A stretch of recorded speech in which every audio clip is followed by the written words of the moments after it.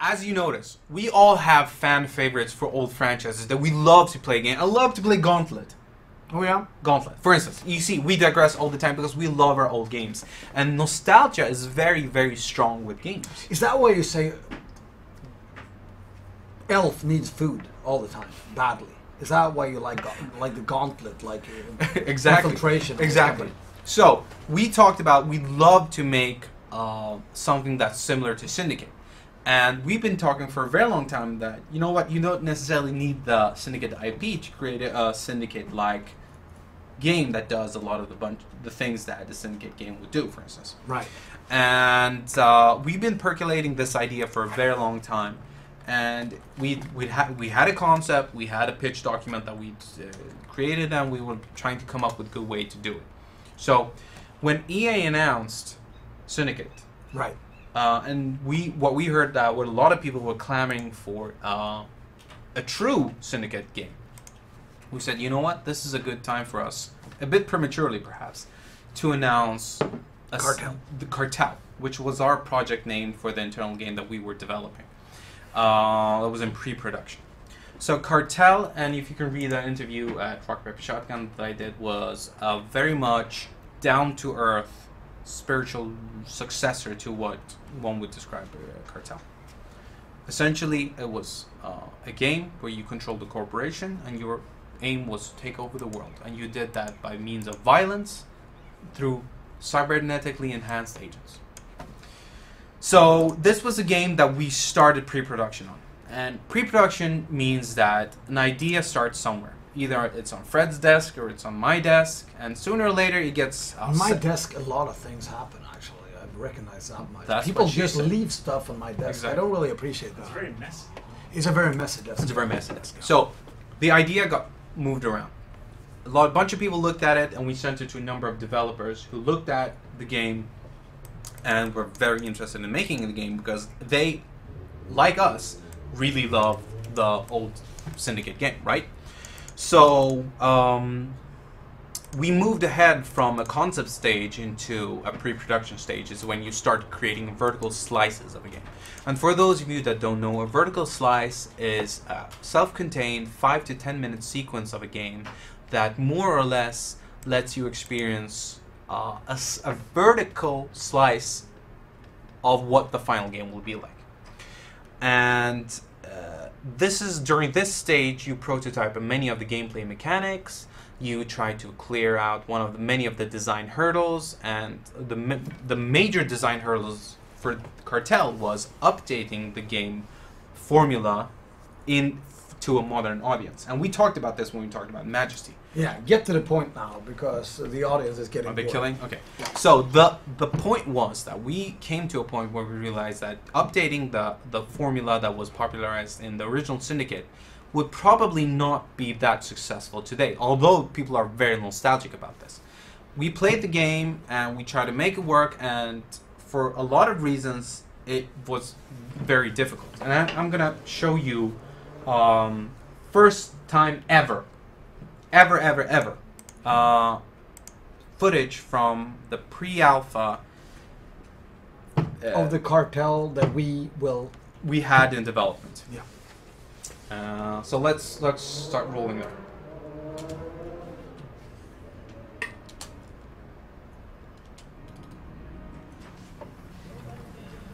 So what you're seeing now is a very, very early version of Cartel. What you're seeing before you is an agent being controlled in a futuristic city. As you can see, I think this is set in Berlin. If I remember, really? If I remember correctly. It has many of the basic things you'll see in a game. You see that the agent just tackles... It looks a lot like Detroit, actually. In this well, most futuristic rundown cities look like Detroit, and I'm they sorry do. if we have anyone from Detroit in the stream right now. It's nothing personal. I love to visit your beautiful city. I You hear listen a lot to Eminem. and I hear you will have a RoboCop soon in the future. At 3:30. Exactly, at 209. Okay. Exactly. So what you're seeing is early footage from Cartel, and you have an agent that moves around. by and large, it's a RTS kind of game, but you don't control large armies, you have smaller armies. So you see one of the characters here approaching somebody and doing a backstab or choking them out. Is that right? Yes, you see Zach Mills is our main character Oh, here. that's nice. Exactly. Yeah. You see It looks right like here. kind of like Hitman. Hitman, but it's not Hitman. It's. Did you play all the Hitman games? I played a few of the Hitman games. You like them? Yeah, I generally don't like sneaking, but Well, you're kind of sneaky. I'm sneaky myself, but I don't like sneaking. So we tried to capture a lot of the important aspects of a cartel game or a syndicate game, essentially. But the challenge we realized was that, and during this time, the original Syndicate was released, and during this phase, a lot of Kickstarter projects started. And we were following these very closely because we're not only gamers, but we work in the games industry and we'll listen very closely. And the expectations that you gamers have, or I should say we gamers have on sequels, is tremendously high. Not only are the expectations high, but the bar for user interfaces, established conventions, and all of these things are very greatly increased. And we realized that we didn't necessarily shy away from the challenge, but we realized that this is probably going to be a bit more challenging than we originally anticipated. So as we went about figuring out a good way to create a cartel game in a way that would not only please you gamers, it will also update the formula. It would also result in a game that was really good.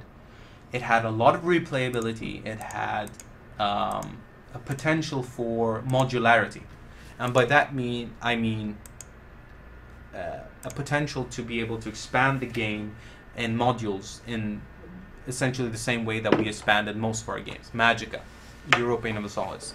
If you see, most Paradox games have these things in common. They have a lot of replayability, high average game time. They're fairly hardcore.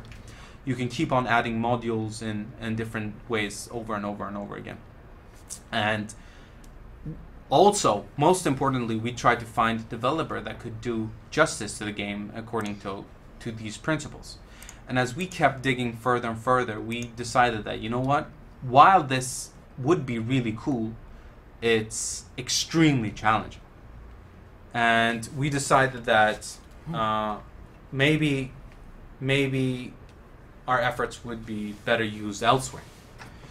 So despite really wanting to do a cartel kind of game, we decided, you know what, let's not bite off more than we can chew, essentially. And if we can't do this properly, maybe we shouldn't do it. I mean, it's not been a secret that Paradox has tried a number of very crazy and wild ideas over the past 2 years. Mm-hmm. And some have been successful, and some have been less successful. Right. And I think that every time you do one of our yearly conferences, you talk about quality being a very important hallmark for Paradox. And as a result, you sometimes end up in a situation where you have to say, you know what, no, we're not going to make this game because the end result might not be near the quality marks and benchmarks that we're looking for. Right. So what's the deal with Cartel? So right now, unfortunately, Cartel is a game that's on hold. We're not actively working on the game. We're not actively looking to restart the game. But who knows what the future will hold. I don't think it's inconceivable that one day we'll make a Cartel-like game.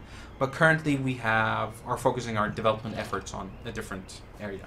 That's the corporate answer you're getting. And the non-corporate answer is that we're not making Cartel right now.